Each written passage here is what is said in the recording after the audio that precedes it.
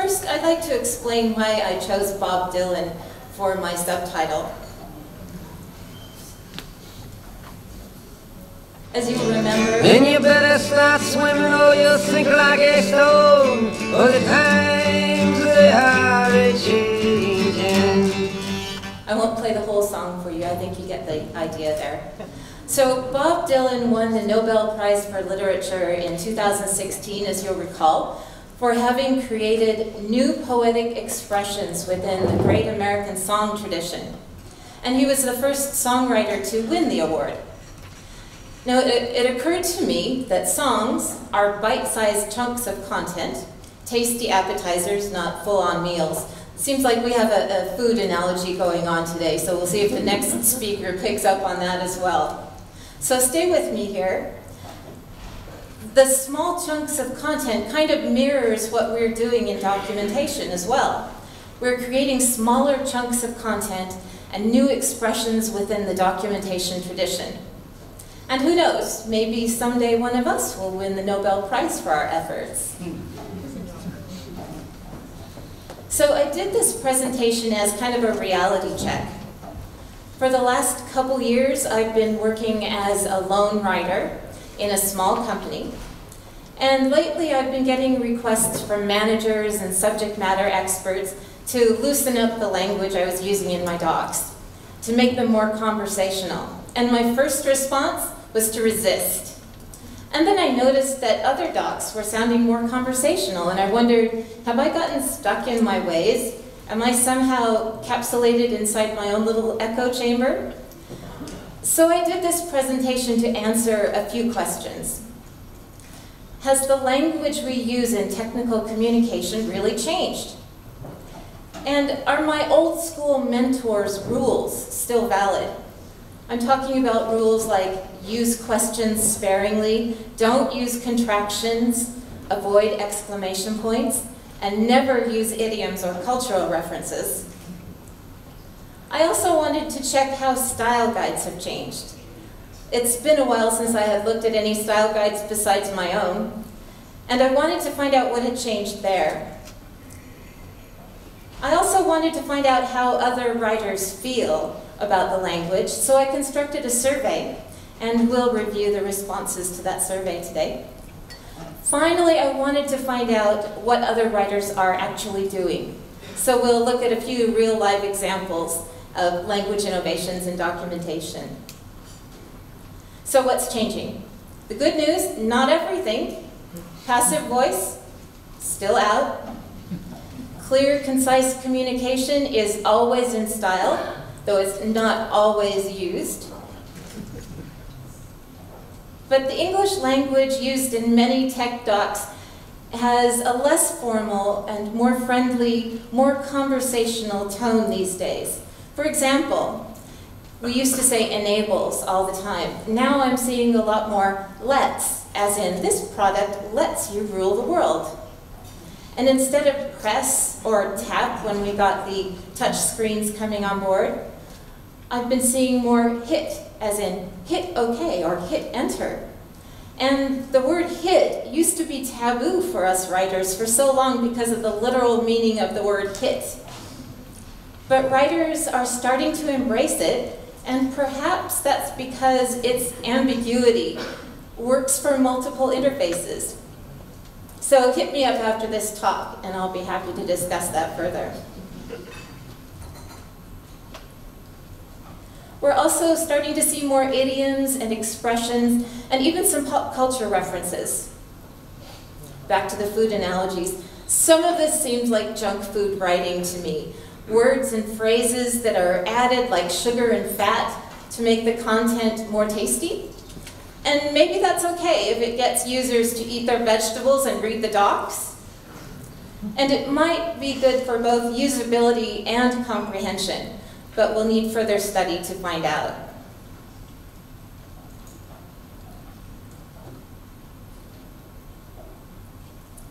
And we do know that there are different rules for different schools of docs. The rules that apply depend on the doc type and purpose. We've already heard in the previous presentation about reference material, tutorials, how-tos. those kinds of things. So different styles for different kinds.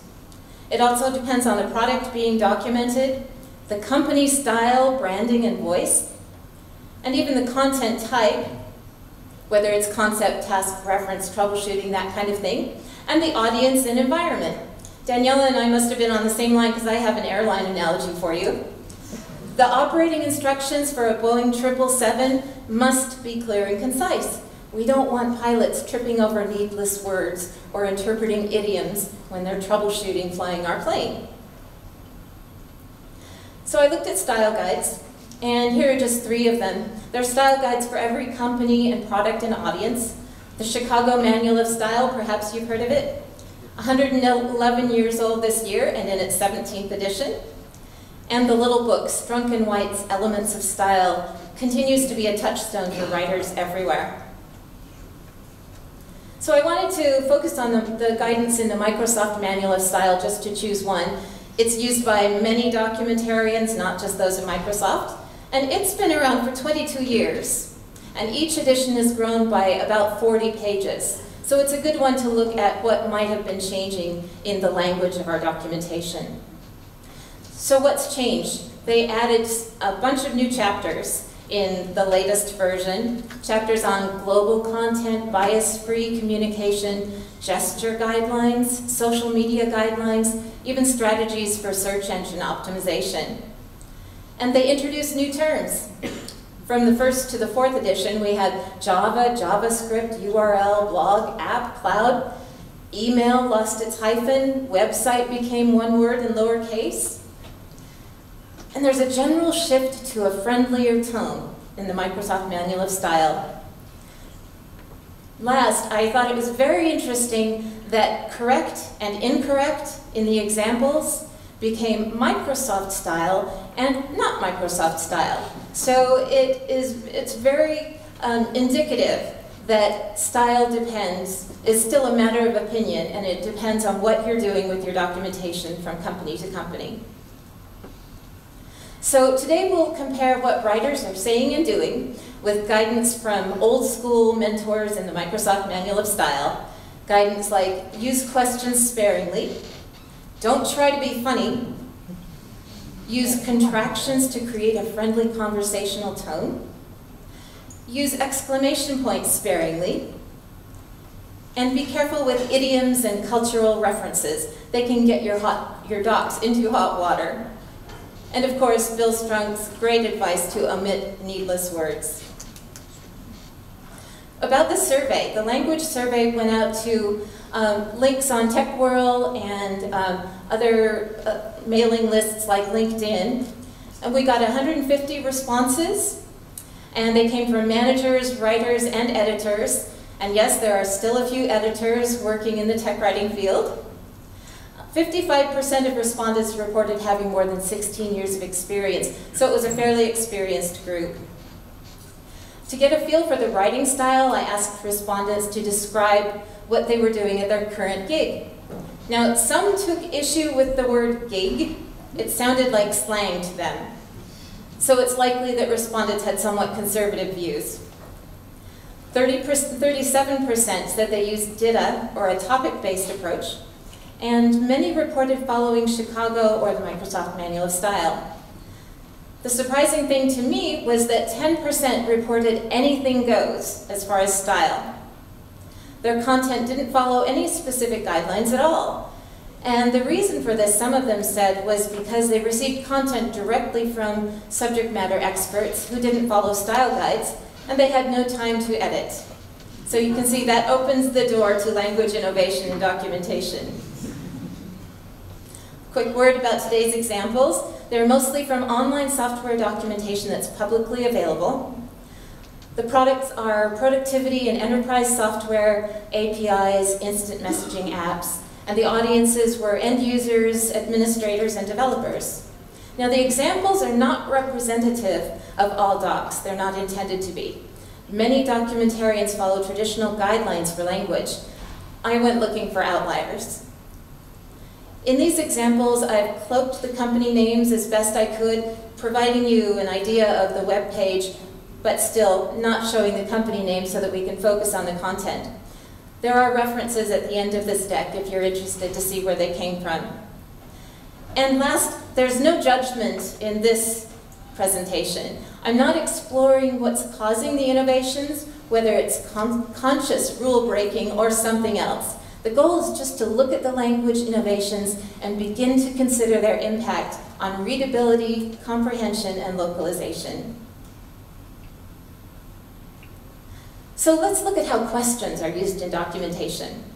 Now, my old school mentors suggested that you don't use questions in the docs, and the style guide recommends using them sparingly. So what are writers doing? In a quick start guide for developers, the introduction starts with this question: ready to add voice communication to your iOS apps? Some might call this a needless phrase, but others might see it as setting a friendly, welcoming tone. Also notice that the subject "you" is implied, makes it feel more conversational. This online training module starts with 3 questions back to back. Are you new to the product? Don't know where you should start on your learning journey? Not exactly sure what it is or how to use it? And it ends with a 4th question: what is product anyway? Not exactly sparing usage, but it sets a tone and it might connect with users. It's okay to have lots of questions when you're starting out. Next, this user guide speaks directly to the audience, identifying their role. While all of this is great, you're a mobile app developer, right? This adds a touch of empathy and humanity to the content. In a note following instructional content for developers, we find the question, need some help? Followed by the phrase, code is hard. I don't know if you remember the talking Barbie doll that Mattel Corporation recalled a few years ago. One of the phrases she said was, math class is tough. The company didn't realize the phrase could be construed as sexist or patronizing, usability testing there, until after the doll was released. Did the writer intend to conjure that image? I'm not sure, but that's what came to mind for me, and it added another layer of meaning. Not sure it added to the actual usability of the guide, though. Wait, no judgment. Did I say that? No judgment. All right. Now let's look at how humor is used. My old school mentors taught me to avoid humor in tech docs, and our style guide has this advice: don't try to be funny, which is advice to live by. So clearly there are risks and rewards with using humor. It can be misinterpreted or easily becomes dated. On the plus side, it can make content more interesting, more memorable. It might even enhance learning and comprehension. But there is an important distinction between negative humor and positive humor. So negative humor comes at the expense of one party. Do we have any Brits in the house? Anyone from the UK here? Awesome. A car guy I know loves to say that the reason classic British sports cars don't have radios is that they couldn't figure out how to make them leak oil. Now, you might find that funny unless you design British sports cars. Positive humor, on the other hand, doesn't rely on put-downs. One example from American comedian Stephen Wright is, you can't have everything. Where would you put it? It's a tough crowd, I can see. So positive humor can enhance connections between the writer, the reader, and the information being presented, and it can be an effective teaching tool, whereas negative humor might offend an audience and inhibit comprehension.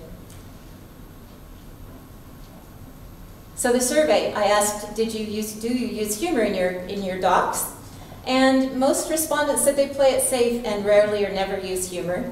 To my disappointment, I didn't find any actual jokes or one-liners in my doc review, but I did find examples of slang, and clearly some writers are attempting to use humor and colorful language in their docs. The first example here is inline text or microcopy next to the delete button on a project settings page. It says, delete this project permanently. This is one doodle that can't be undid, home skillet. By a show of hands, who knows what a home skillet is? Honestly, I had to look it up. Urban Dictionary says it's like a homie, or a homeboy, or a close friend, homegirl. And I was so impressed with this innovative turn of phrase that I Googled it. I was surprised to learn that the line had been used in a movie, the 2007 comedy Juno.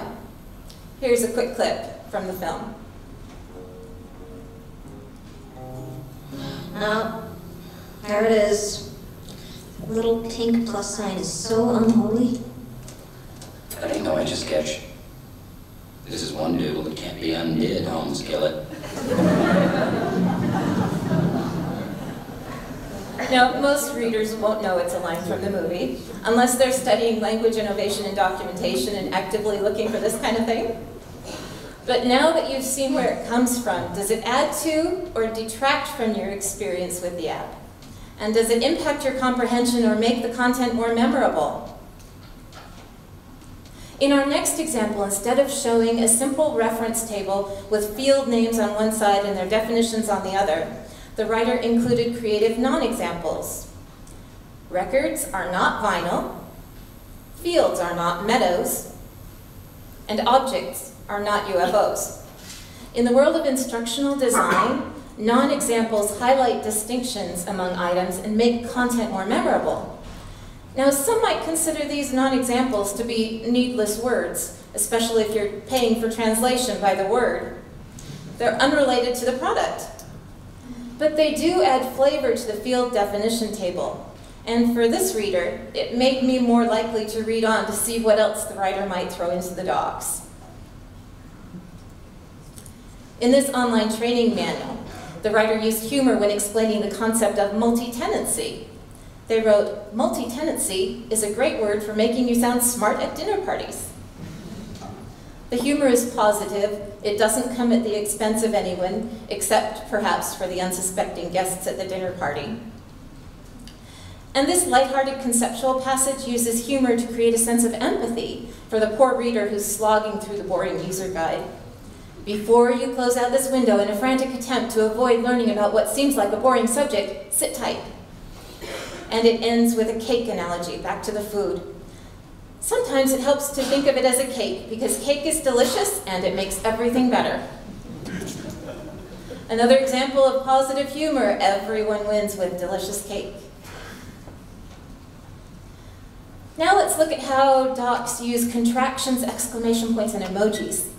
The old school said to avoid contractions because they complicate localization. Translators might have trouble knowing whether "it's" means it is, or it was, or it has. And exclamation points had no place in tech docs. Emojis weren't even on the radar.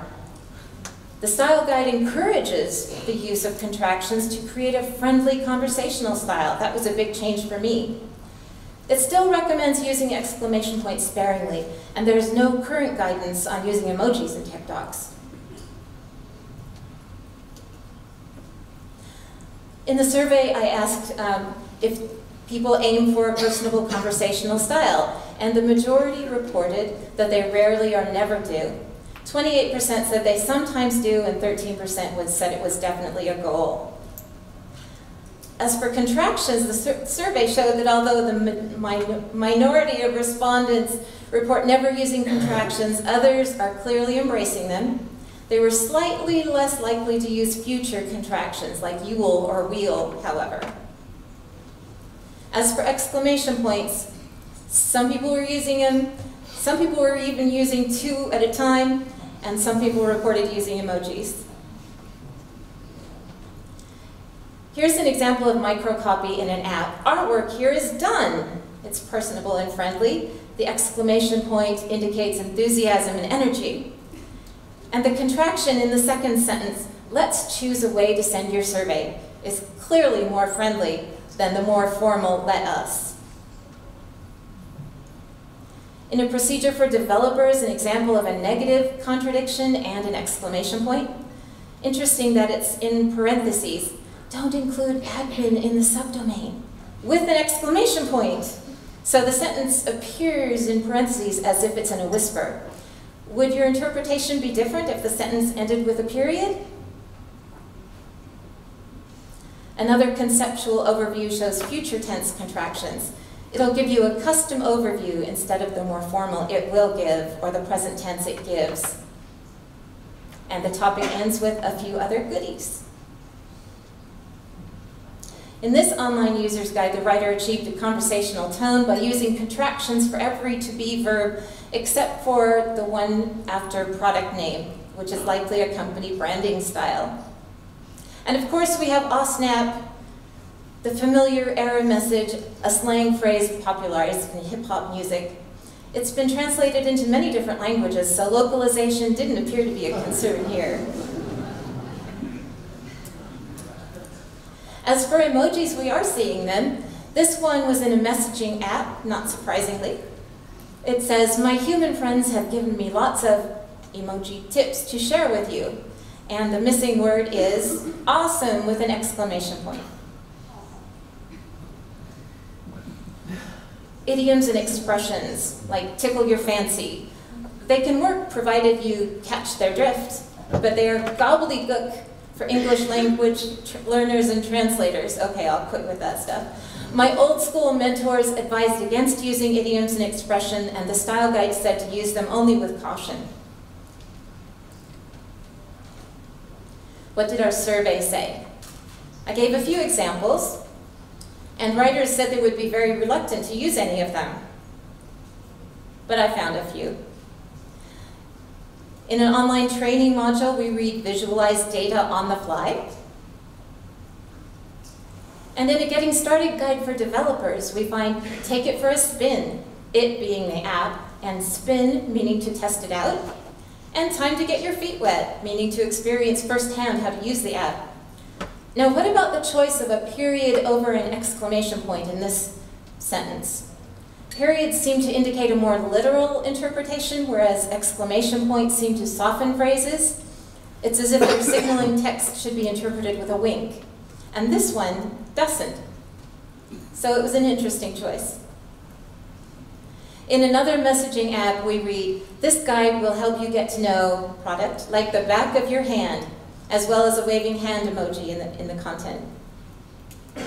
And on an account creation form, the system responds with polite, supportive phrases when you type your information. Your name, "nice to meet you," "you're on a roll," and your password, "mum's the word." Again, intended to create empathy and give the user a sense that the system has personality. Now let's look at pop culture references and some colorful language. The guidance says to avoid such references or use them only with caution.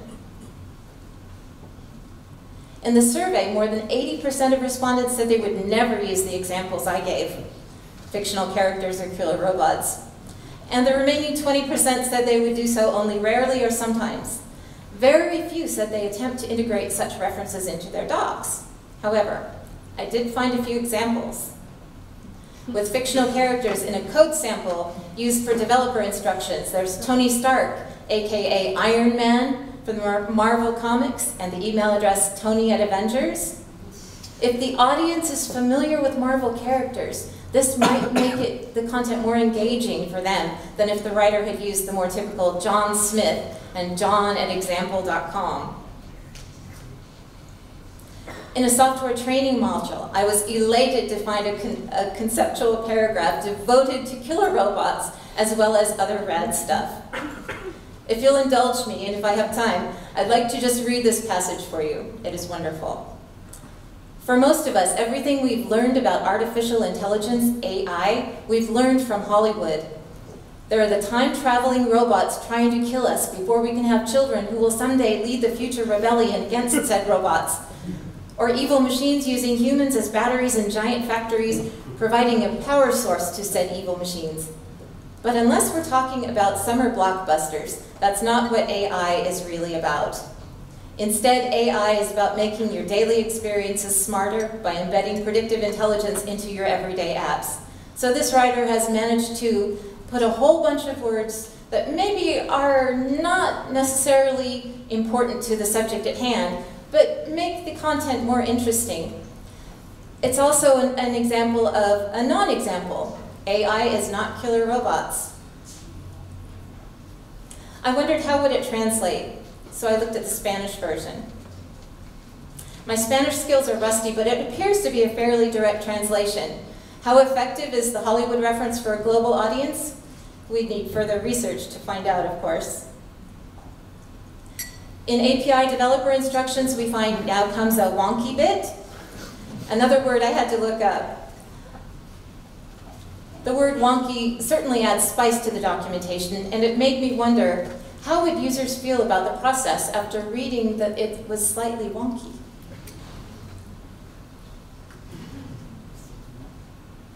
Another interesting turn of phrase appears in conceptual information for developers to get started on the road to serverless bliss.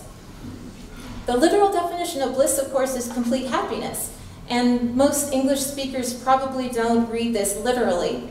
They get that going serverless might be nice, but it won't actually bring them complete happiness. But it might have a different meaning when interpreted literally. And in an administrator's guide, we find a reference to Tulsa time. The passage explains the concept that the report time is based on the main server location, not the user's location. So if the user is located in Prague, but the main server is located in Tulsa, the time you specify for the report is interpreted as Tulsa time. So by a show of hands, did anyone pick up on a hidden reference in that passage? Yes, my man, back in the back. For those who didn't pick up on it, the example still makes perfect sense. For those who did pick up on it, the reference might make the concept more memorable. It ties new information to information you already have about Tulsa time. In instructional design, this is one of the primary methods of teaching adult learners, making content relevant, and tying it to information they already know. It makes it more memorable. So at the risk of planting an unwanted earworm, I'd like you to help me with an experiment. Remembering that if you're in Prague and the server is in Tulsa, the time for the report is Tulsa time. I give you the sweet country stylings of Don Williams and his band performing the classic Tulsa time.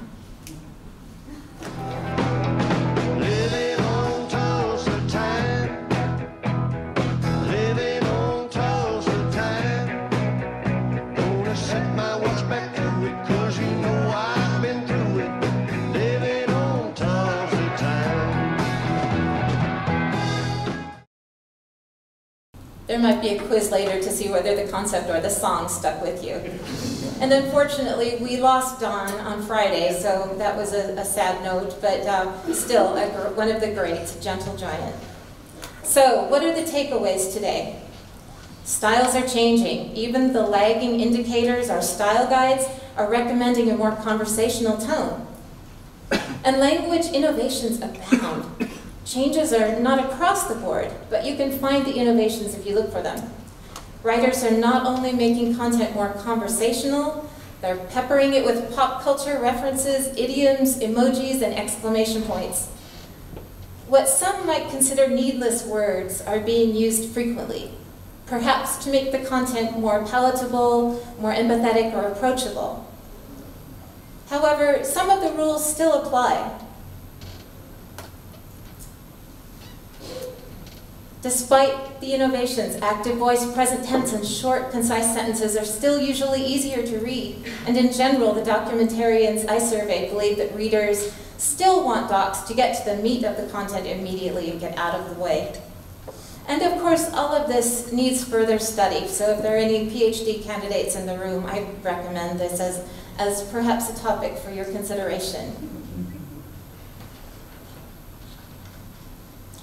To paraphrase Bob Dylan one last time, the docs, they are a-changin'. So I hope this presentation has served to whet your appetite for that change and that it will inspire you to keep your eyes peeled for innovations in the language of documentation going forward. And one more thing, adaptability is key. I'll leave you with a little David Bowie if I can get my sound guy to turn it up a little bit, to make up for that Tulsa time earworm. Thank you all. Keep rocking it on.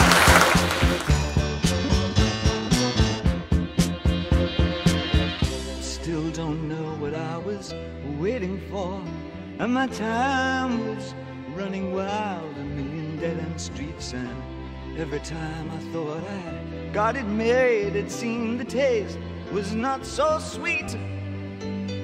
So I turned myself to face me, but I've never caught a glimpse